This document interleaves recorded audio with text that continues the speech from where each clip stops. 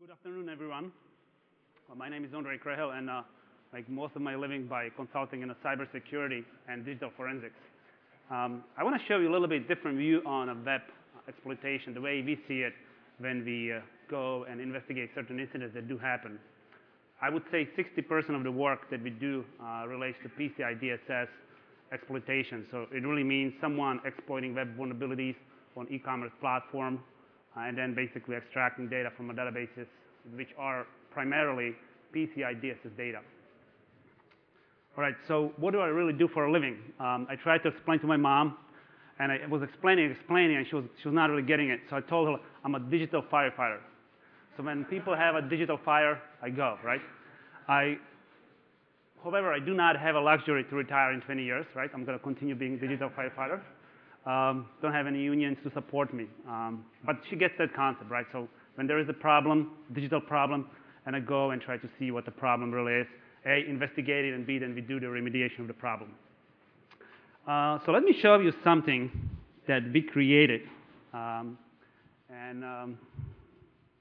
This was for the purposes of a training in Europe. Around 5 years ago, a certain entity in Europe came to us and asked us, could we train European law enforcement on something related to digital forensics, and especially like a new era, like memory type analysis, network forensics.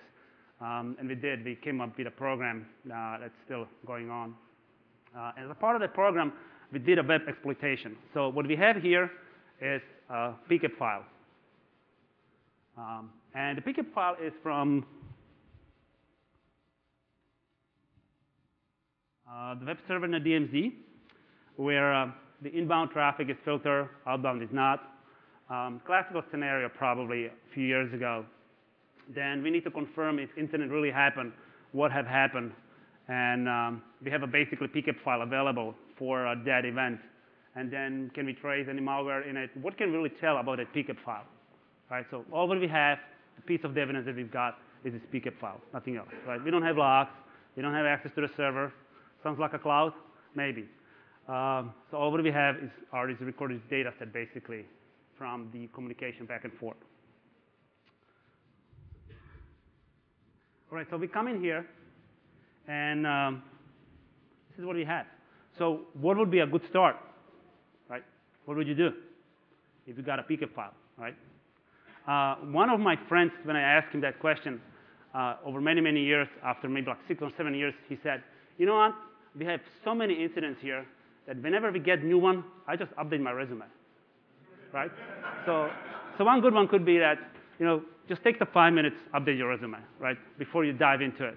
Then get a glass of water, right, call your friend, ask him how he is doing, if he did any analysis similar to this, what's new out there, was he researching any blogs. So good. The main reason why I'm doing this in Wireshark, of course, you could download some commercial tool. For example, NetWitness has a tool called NetWitness Investigator. Probably a little bit better than this. The beauty of the Wireshark is that when you work with the data that's being transmitted, you need to decode them, right? So you need to kind of understand what's being transmitted. The Wireshark has many of these filters for free. It's a beauty, right? So good tool to use, good tool to use. OK, so let's look at some statistic here. And the first thing that is very apparent here is that when you look at the packets, how many packets were transmitted, it's very small, like 0.293 megabit per second, right? Have you seen such a card, NIC card? So it really means this is exported data set, right? It's really limited. This probably to solve takes 5 minutes, right, to solve. Shouldn't be any longer, right? OK. When we get a file like this, where you do really start? How can you hold any information in it? So let's look at some statistics. Statistic is good, right? Anyone study statistics? It's good, right? Doesn't have all the answers, but shows you something. So let's look at the protocol hierarchy here. A big surprise is Ethernet-based technology, right? So, of course, if that was not Ethernet-based, maybe we wouldn't be able to disassemble in the first place here and decode it, right? So it's a good one, right? We got the first point. Wireshark can do the Ethernet-based technology. Now we see that the Internet Protocol version 4 involved, then most of it are TCP sessions with a hypertransfer protocol, right, HTTP. And then we see some IP version 4. Anytime you see something, you try to kind of scale what's good, what's not good, just on the first eye. At the first view, you could say, is IPv6 important here? What really happened? Can there be any tunnel, anything transmitted? But as you can see here, the volume is very low. You cannot tell from this speaker, but basically, if you dive into it, you would find out it's just basically default interface into it. Anything suspicious here when you're looking through it? They did tell us this is a web server from a DMZ zone. And there is a trivial file transfer protocol with a data transfer. Yes?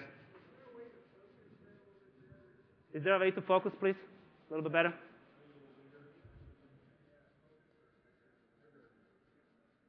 It's a good word. It's good to focus on, right? On something.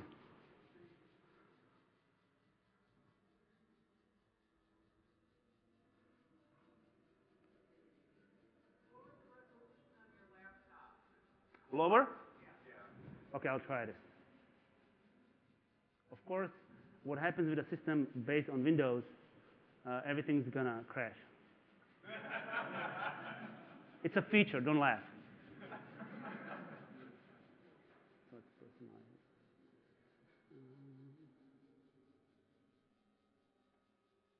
What should I lower to? That was a suggestion. 0? That's a good one, right? 800 by 600? Like this? Try it. How about this? Better now? All right. Good. Well, it's kind of messing up the whole Wireshark here, though.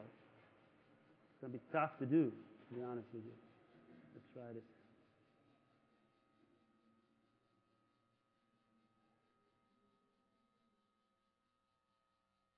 Yeah, I don't think it's just going to work.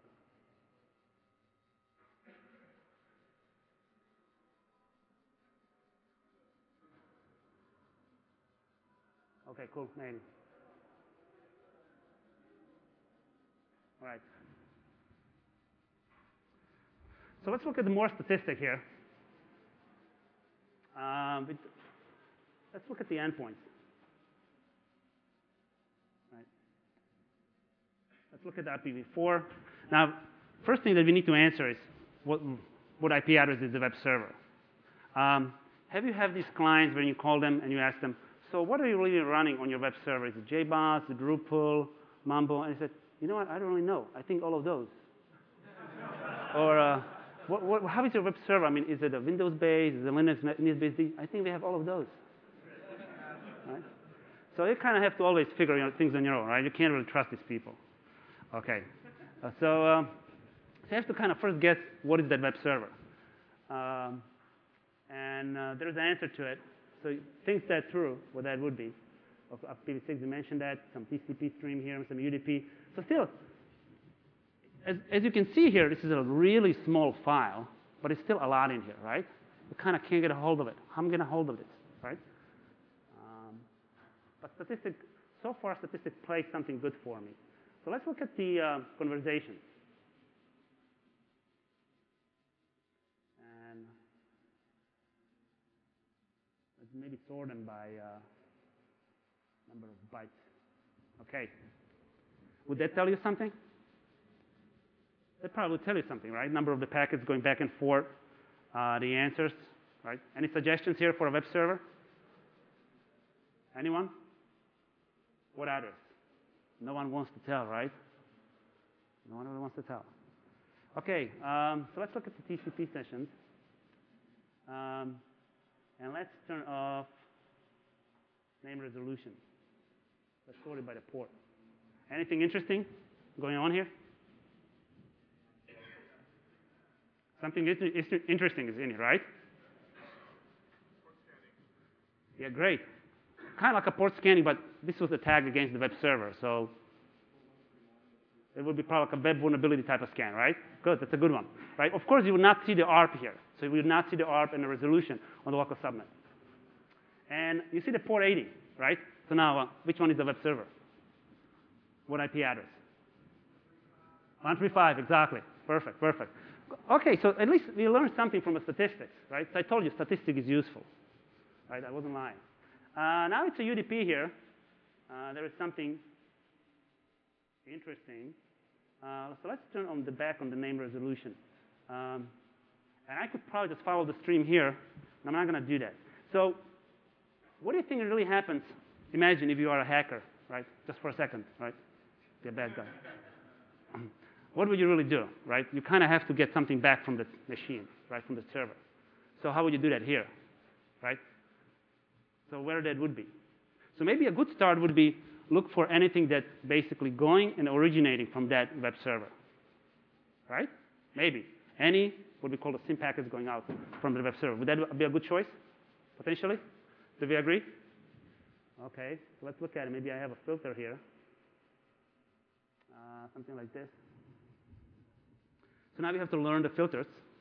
And I've got 2 sessions here, basically. So what I did here is I had to filter everything that was SYN, and I also had to add this filter. If I did not add this filter, look what would happen. I'm looking for a SYN package, but I'm also getting acknowledgement, right? So that's not what I really want. What I really want are only these sessions.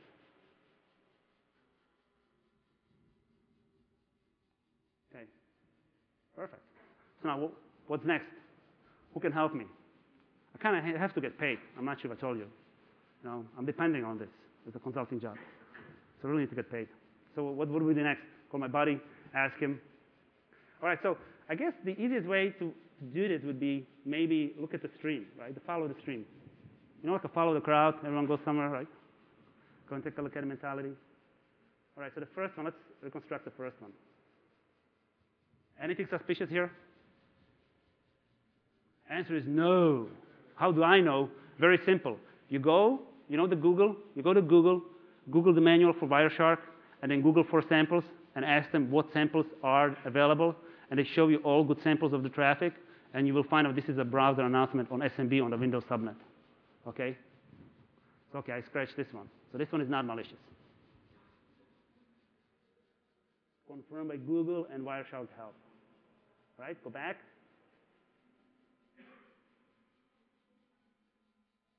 All right. Follow the stream. Anything interesting here in the stream? Right? Who am I? Right?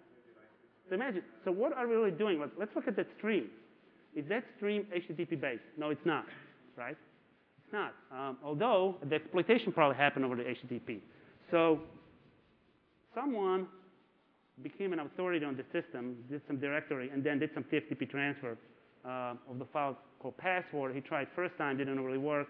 He tried second time, and he did transmitted the file via TFTP. So now the obvious question would be, what really happened? Why he would try the TFTP? Around 5, 6 years ago, when we went to our client and we asked them, so what do you really filter? On outbound, anything TCP, anything UDP. And on inside, we don't really filter UDP. It's connectionless. Right? But outbound just goes out there. And by the way, we use a Unix trace route. We want to trace over Cisco routers. Kind of prohibits that. It's not a good idea, right, to turn it off on a firewall. And TFTP client was directly embedded in a certain directory on the Windows machine by default. So hackers loved it. Basically, it was a way, when they got in, right away they fire up, try to get out. If they can get anything on UDP, and it's fast, right? Compared to the IP, it's fast. All right, so we have something in here. Let's switch a little bit into the presentation. So think about this. If you don't know datalosdb.org, there's a site that basically tracks how many incidents are out there. And the web and the hacking, if you look at in here, it's like a prevalent category. The exploitation that you can see targets usually the web application or the user or browser, or it's a combo of everything. So if you are sitting in the right position, you probably are able to capture that information that you are looking for. Interesting study is, if you don't know Larry Ponemon, take a look at his studies. And one of the studies he did is, how much is it going to cost if you want to bring someone like us? That's not my invoice. Although some clients told me already that there's really no big difference between me and the hackers, because my invoice looks like an extortion letter from hackers. But in reality, we try to help them. Someone else is trying to extort them. But these attacks maybe don't go to the millions in terms of the investigation or remediation. This is what the number here is. It's not for the notification or for replacement for the credit cards, okay? So let's go back now into our example. So what would be the next? What do you think would be the next kind of like a logical step? Yes?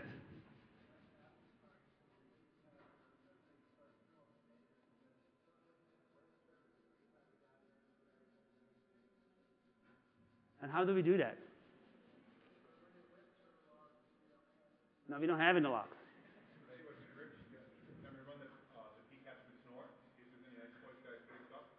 Yeah, we've done it multiple times. We replayed it. It's a good idea. Takes a little bit longer, right? So there is a solution right in here offered. Yeah, that's a good idea, right? So let's now. So where we started? We really started looking at a web server, something going out, right? So when someone exploits the server, then he's trying to establish some session going out. If it's a reverse shell, then you should be able to see that reverse shell. If there's something, you should see that something, right? And we saw that. So we saw that part, and we saw TFTP being used, right? Did we see the TFTP being used? So let's see if there is a way for us to query. Let me see here.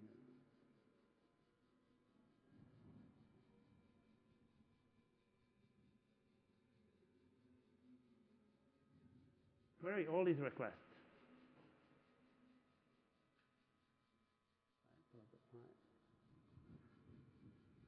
So these are all my GET requests, right?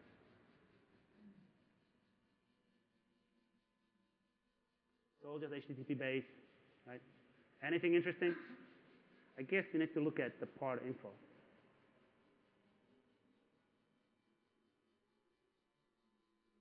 All right, so let's help with this a little bit different way. It has export objects, HTTP. You kind of have to learn the tool too a little bit if you want to use it.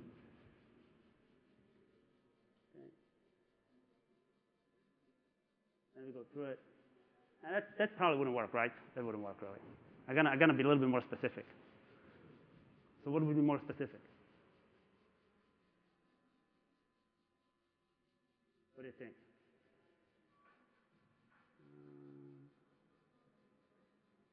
Delete it. So let's try this.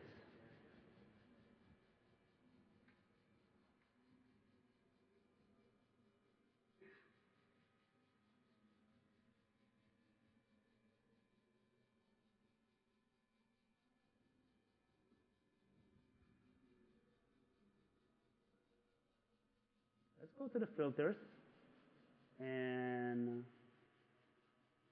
find the one that contains TFTP.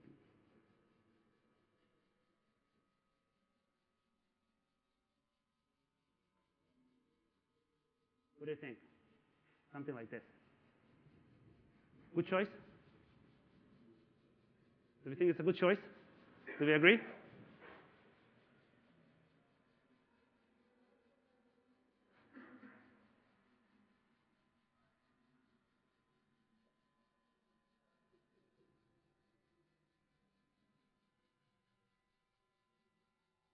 Because of the resolution, it's going to be a little bit harder. But look at here at the bottom. So the GET request is basically here. Right, the GET. Anyone?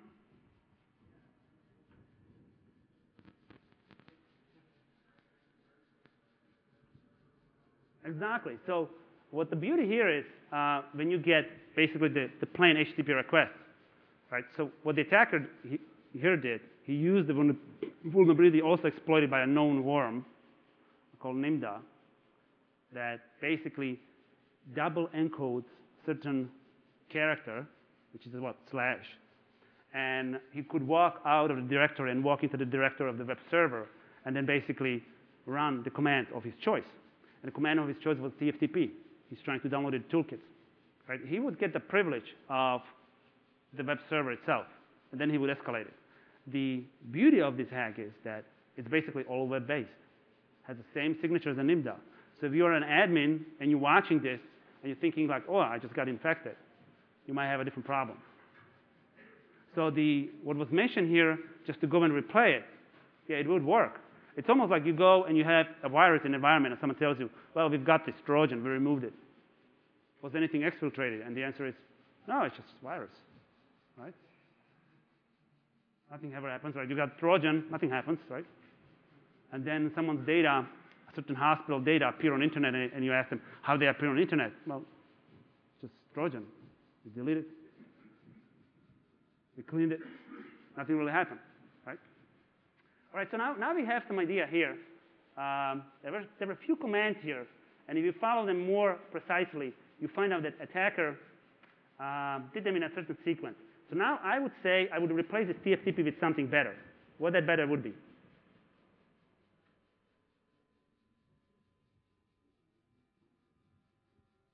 How about this? Better? All right. Here we go. Anything interesting? First command. What he did, he just basically looked at the web server. Can he list the files? So let's see this. Follow the stream. Look at it. That's the stream. That's the request right on the top, right? So he's just listing directory on the web server. Do you think he's the first one? No, he's not. Bad news for the admin. He's not the first one on the web server, right? Multiple viruses infected this computer. You better call the admin. Tell him that. Right. Yeah, good that exe is in there already, right? That's probably his friends already. They fool him. They're already on the server. Okay. Let's go back into it. So in the sequence, if you analyze the sequence, then you see the transfer here. So he transferred the file, and then he looks it up at the server again. Why do you think he did that?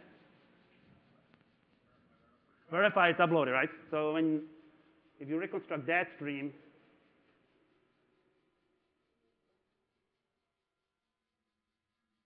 then you find out the file is there, right? So the file that he was transmitting, it's already in here, right? So let's go back to show that.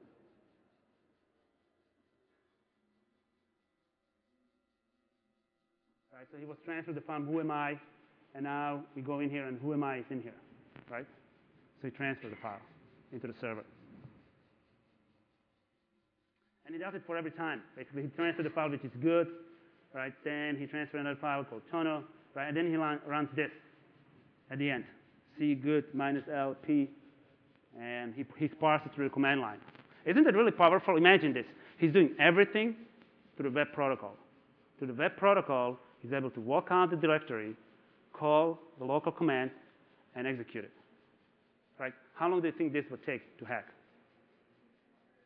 15, 20 seconds? Probably all scripted it from the beginning and then holding the shell in his hand, most likely. Yeah, there is something going with the port 777 here. The question is it really a backdoor here on a port 777, right? What is it? Tiny.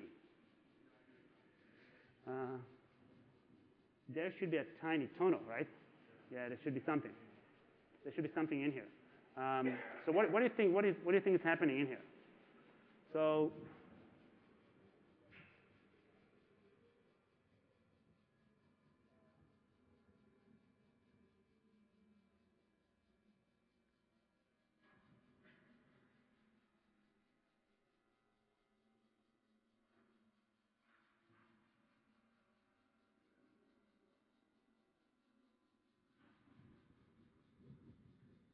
okay.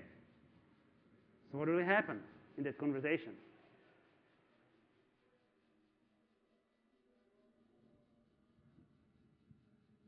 Look at the logic. So when we get the file, we really go backwards, right?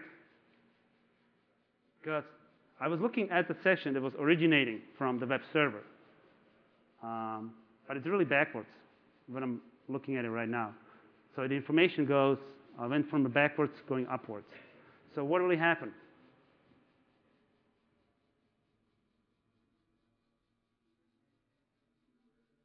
Yeah, there was a netcat. Why would he do that? Why would he open up a netcat?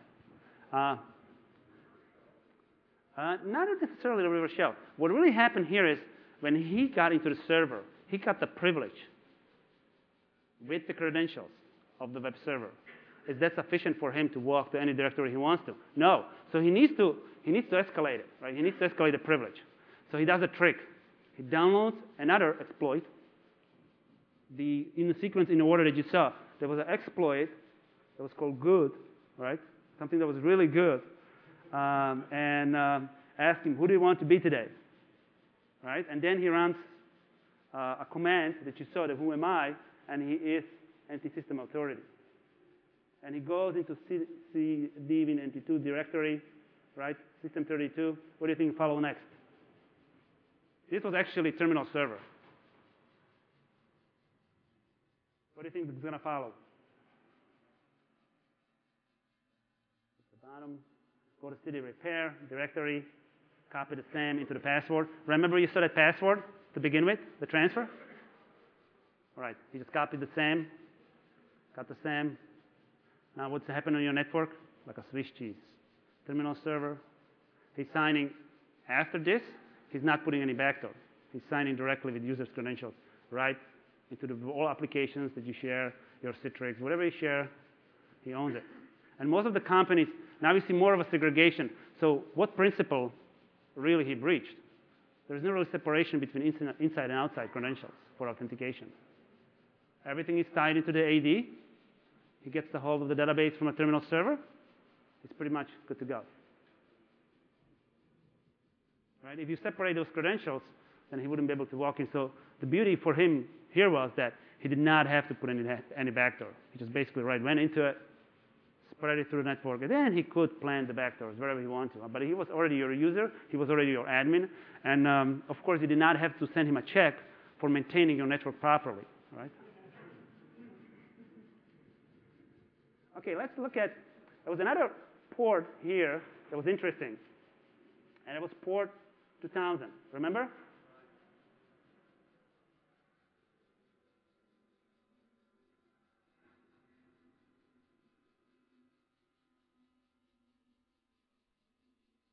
Remember this?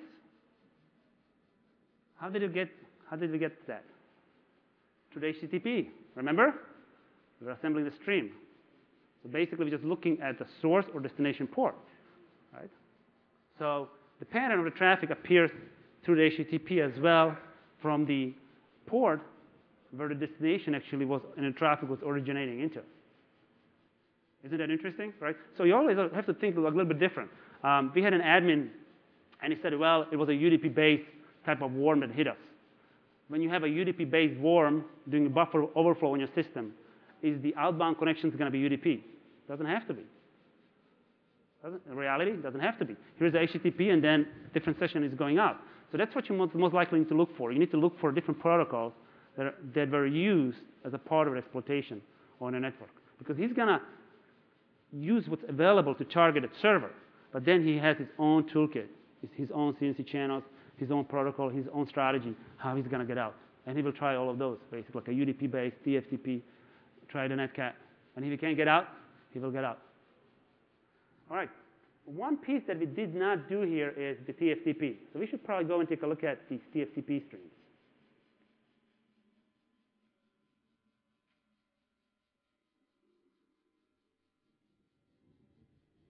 Now, most of you play with the Wireshark. So really beauty here is that it parses out based on the OSI model, which I'm going to get into it. And then does also the separation of the protocol itself. So decodes the protocol and shows you the content. So for example, in here, it shows you the file itself. It shows you the acknowledgement. It shows you the block. It shows you the packet that you are on. So here we have TFTP. And I want to list all the, let's do type.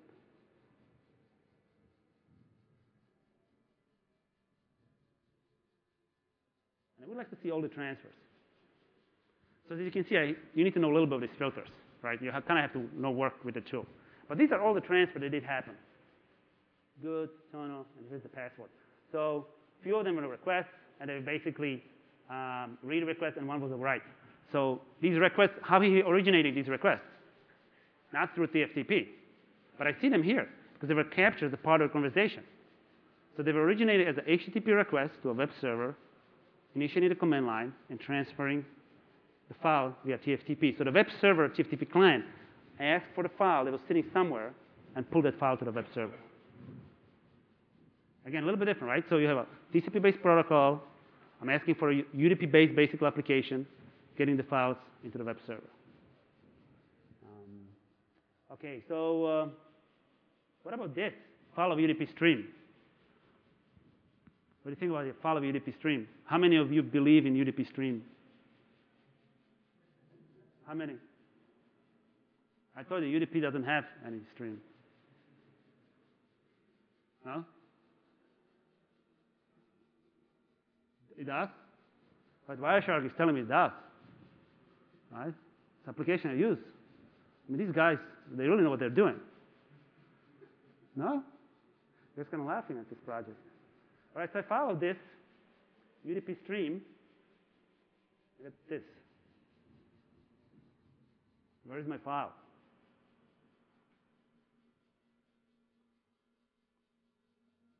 Where is my file? Someone stole it before I got it? So where is it? So now, when you work in this era, you need to understand the protocols. So you have to go where?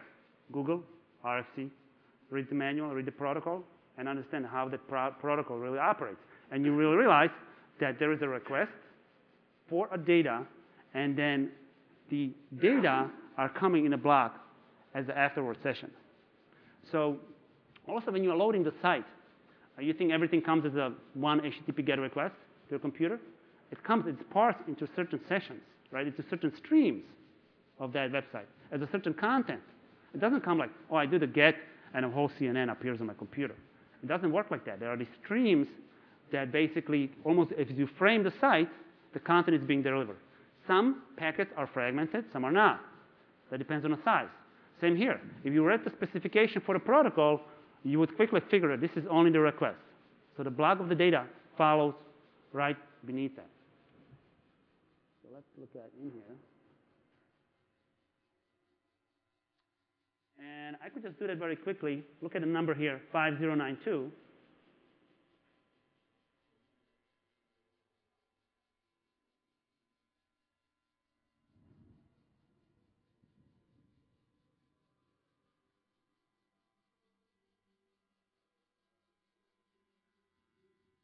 Okay, and as you can see here, here is my read request, and here's my first block of the data.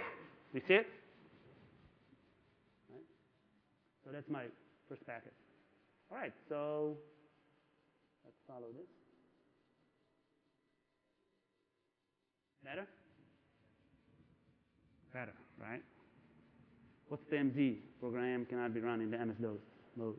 This looks like a program. And it's a real program. Who am I? So basically it's a file. Of course, I would have to clean it. So I would just pick the conversation. Now I would save it as a raw file. And then what? Random my computer. No? You guys don't do that? You don't just random files you find on the internet on your computer? See what happens? Have backup ready? No? You call your friend, ask him, I'll send you a file for analysis. Just open up, tell me what you see on your screen. No, literally, that's what I do. I have a friend like that. But he is the binary reverse engineering expert. So I send him the file, he looks at it and tells me what he sees on his screen in his sandbox. Right? That's a good friend to have. He doesn't mind. He always sends me first some legal disclaimer how much he wants for the work. So. All right, so this is the file. So that's how we would save the file from it.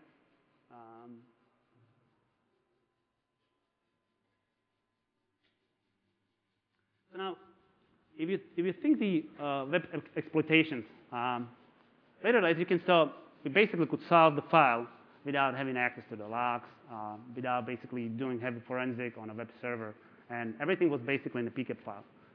The beauty of today's era is that it's all thanks to interactions. If there's no interaction with the system, the data would not be recorded. It would not have the PCAP file. Right? You want 100% security? Don't do any business. Cut the wire. No one's going to talk to you. There's not going to be any PCAP. I guarantee you, most likely, very secure. Right? So, but thanks to interactions, you're able to get the underlying layer and basically record the data and then do the analysis. So this kind of shows the powerful side of the network forensic. Now, usually what happens, for example, like in a corporate espionage cases, at some point, this communication switches to something different, like a crypto channel, like a CNC type of channel. If you didn't start it early, you probably didn't capture the component that creates the crypto on that system. But if you start it early with the capture of the data, you also get the crypto library or something that these guys install on the system. And then you have the same advantage as they do because you can go and decrypt the data if you know how to get it from that crypto library. So it is a powerful tool to do that, to basically analyze the web data. And it also gives you a different view on the traffic. Now, I have something in here very similar. Anyone? Yes, how did you know? Yeah, it's a good one. I thought you knew by 007300. No? Okay, so this is a cache obfuscate data. How many of you have seen this? Few, right? Very famous hack, actually, right? Maybe a few years ago. What was special about this? Application firewalls. At that time, application firewalls did not have decoding of the cached encoded data. Just one thing that you missed. I think it was one or two vendors, I don't remember exactly which one, that actually did encode it. So imagine SQL injection 1=1 apostrophe would fly through your firewall as a case encoded. Scary? Scary. And that's what usually hackers look for. It's like this hack. It's nothing really dramatic. If it's an opportunistic attack, it's nothing really dramatic. They basically look for the weakness in a system and then exploit that weakness. That one thing that someone forgot, right? Someone forgot something on the server. This is a brief exploitation, for example, of the victim.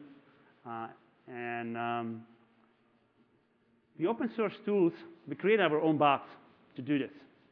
We were looking at the various products, but they are quite expensive. So then we decided that we're going to go and compile our own VM machine with some of the tools. I just want to show you some of them here that we basically use in our arsenal. TCP extract is one of the tools that can go and kind of carve the data out of the PCAP file. So you tell the tool the parameters, and it goes and grabs it. So for example, when you saw here the executable, TCP extract will go to the data and pull all the executable right from the file, or all the documents that are being transmitted from the file. The chaos reader, we reprogrammed a few times to do different things. It's a really neat two-page Perl script that does decoding of the data. And especially when you're dealing with the CNC channels, then you will have to write something custom. So you will have to write something custom to decode that stream. You will not be able to do that. Like what I was doing in here was quite trivial because every protocol that I was touching on, Wireshark actually knew in the arsenal. So it could decode that protocol. But imagine someone writes a custom channel over HTTP. Then you don't have a decoder for it. Right? So you have to write your own decoder, kind of like go and understand, reverse engineer that protocol and the sessions in that protocol as much as you can. Of course, most of these sessions do go encrypted at some point. As I said at the beginning, the hack might not be encrypted, but then they go encrypted. So it's going to be harder. So you have to look very carefully at a part that is not encrypted and figure out as much as you can about the malware. Some of the malware, it's as simple as the one library on a computer, and then only downloads the tool to the memory of the computer. And then what happens in the memory? How many of you can maybe create a snapshot memory like in 10 seconds? We're still on a search for those people. There is a job for them, I guarantee you. Memory is big. It's multiple gigs at these days. On servers, it's really big. So you can't really do, even a dump of a process, it's really hard to do because you need to know which process you need to dump. The program does and exits the memory. Of course, there are techniques to carve the memory, kind of like to carve for its own space, but a little bit harder to do. Another good program that you might want to look at it is definitely Wireshark, represented in here. As you can see, it's quite a powerful tool. There's also T-Shark, a version, text version of it. SSL dump, it's an interesting project because it will provide certain understanding into the layer of encryption. So SSL itself has a structure. Of course, if you don't have a certificate, you can't decrypt it, but you can make the data representation of what's encrypted and what the sources, destinations are in the conversation, how much data was transmitted probably through the channel. And this applies. I usually get a question, what about wireless? As long as it's Ethernet-based technology, it will work. There's no real difference in the wireless. Okay. I wrote a nice article on this on Forensic Focus. You might want to go and look it up, which basically has all these tools and how we put this box together a few years ago. Of course, you need to know how to record this. There's a little bit of the magic to this, how to record the data. And there are commercial tools that you can probably use. Important piece is, this is something you're going to be living with. These are the frames in your head. These are the frames of the protocol. Like, what is it? IPv version 4 protocol. Okay, first 4 bytes. What's in them? Next 4 bytes. What's in them? What that value actually is. And then you're looking at the data, and every day when you're doing this, it becomes really automatic. What options are enabled? Proxy model. This is a tool called Exploitations. You might want to look into that as well. If you use, for example, Chaos Reader on this with a hexadump, you would probably get the answer almost right away. Like in 3 or 4 minutes, you would be able to, from the HTML report, go and say most likely what happened in here. The same with Exploitations. If you ran it through it, most likely you would get it. Okay. This is the Chaos Reader. This is getting pose requests. And of course, some tips for the businesses here. So let's go back into the Wireshark.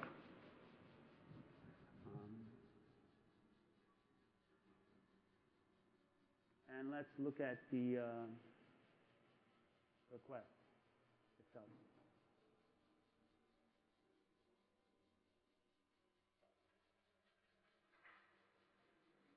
So now basically what we can tell the other person is, yes, it was a good thing that you updated your resume. You actually been hacked. It wasn't a virus. Although your IDS is reported as a virus, someone held a hand on the keyboard while they were doing this. Really what happened was they exploited known problem, double decode, and then transfer a few files back and forth. They did leverage the privilege on the server. They escalated privilege on the web server, and they dump your SAM file, which most likely they cracked because your passwords are weak. And they are now all around your network. And probably the only thing you have are these few IP addresses from these 3,000 proxy hosts that you need to start chasing on your environment. So that will be pretty much a good story to tell. Thank you very much.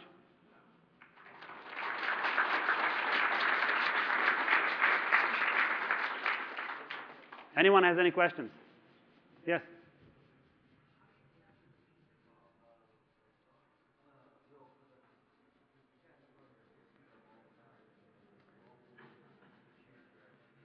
No, you can't. Usually you need to use, either you have a box that does it for you, right, or you have a commercial tool that already does it. So some organizations, especially government and law enforcement, they do have devices that do capture the PCAP files already. So all the time, all the time. It's more of a trigger when there is something malicious, but they scan for certain patterns, and when they see the pattern, they record that pattern. Any more questions? Sure.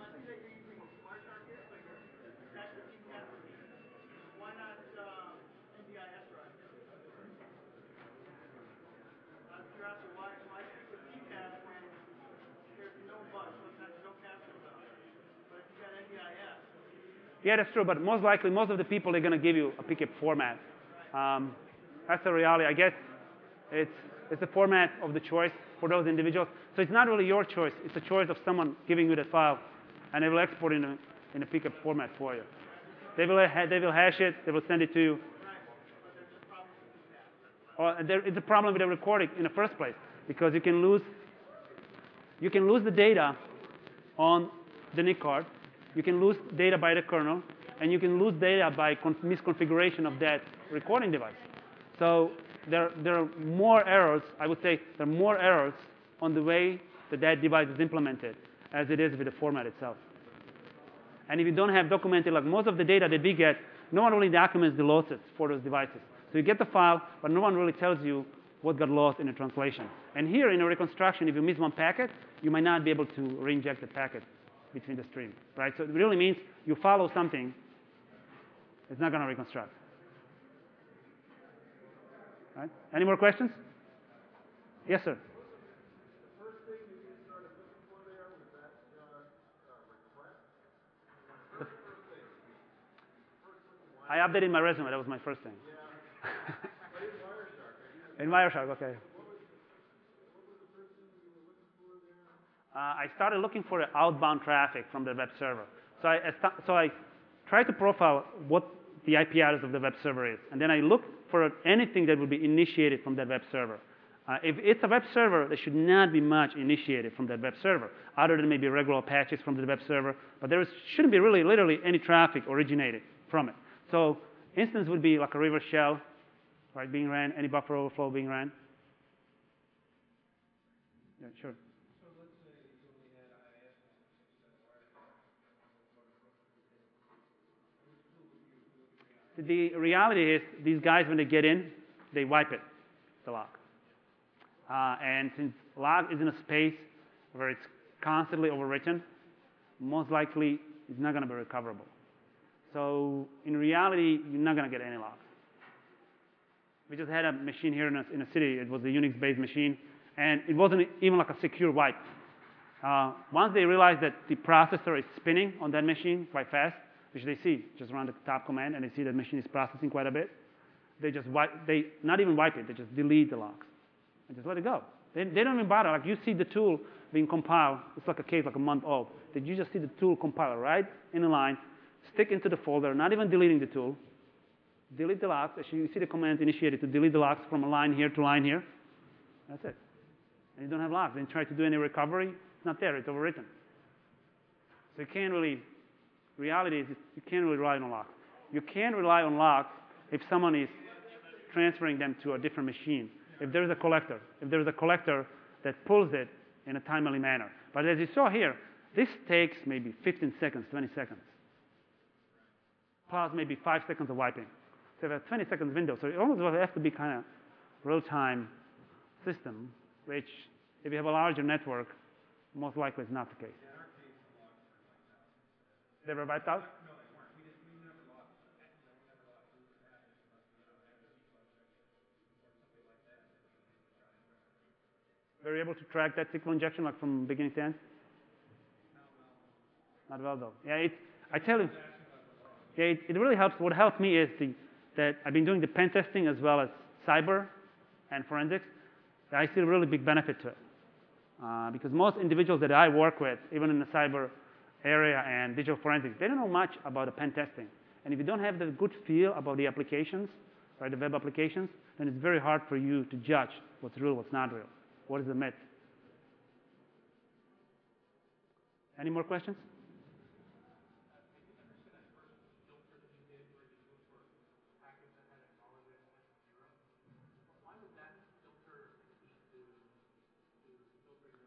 Okay, so what I did was,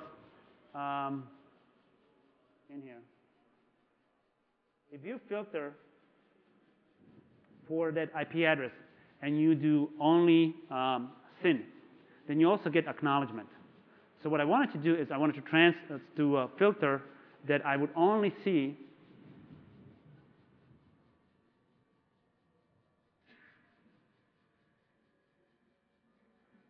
let me show it to you, and you will get it.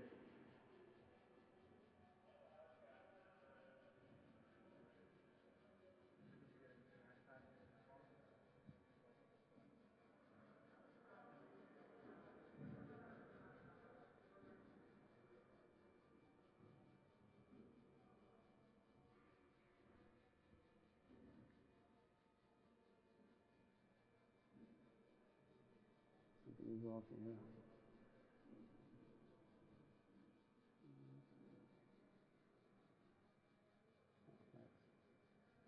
Okay. Right. So here's what happened on the right side. Because what really happens in a handshake, you get thin egg. So you wouldn't really filter. So you would see all the acknowledgements. So if I want to filter the acknowledgements, then I suppress the flags. There's also, are you familiar with the masking, like in the TCP dump, the parentheses and a hexa code, basically because it's 8-bit, where the flag is being set, it's basically 1 bit. So you could use the masking, but it doesn't work on some version of the Wireshark. So it can be done a little more fancy. 5 minutes? Okay. Any more questions? Yeah, sure. Is it typical that you see that you feel Wireshark while experimenting you go through that well, that you learn something about a 5-minute span or so, or do you like, I mean, how do you even get down with that, or do they already compromise that? I don't want to say I'm that good, but I usually get into 5 minutes into it. And it's just what most people miss is that you have to have some system, right? So statistic is very good. So there's like a TCP dstat program that runs a statistic on a file. And it's a really great tool, right? The statistic is really good. Then profiling geolocations is very good too. So Wireshark has a plugin for geolocations. And all these things, when you are doing this type of work, you look at the statistical analysis, geolocations, data, like where you really came from. You see something from Asia on American-based system that they never do business in Asia, you have the IP address, and then you basically test all those hypotheses. And then you look for data being originated from those servers that been compromised. So there has to be, if someone is getting something, they need to get something from the server. In reality, they came into the network to get something from the server. And of course, it doesn't have to be that server. So in a SQL injection, what really happens, you have a web server that's processing, and you have maybe SQL server behind it. But they go through that web server to get into the store procedure on that SQL server. And they zip the data, they shift the data, it's going out. As I showed you in here, you are not looking for the same session. So the session that made a request is just the request to do something. And then you follow that session, that protocol, to somewhere else. So you have to jump to that. And in most cases, I would say it's like 95% of the cases, it does work. Where it really doesn't work is the corporate espionage.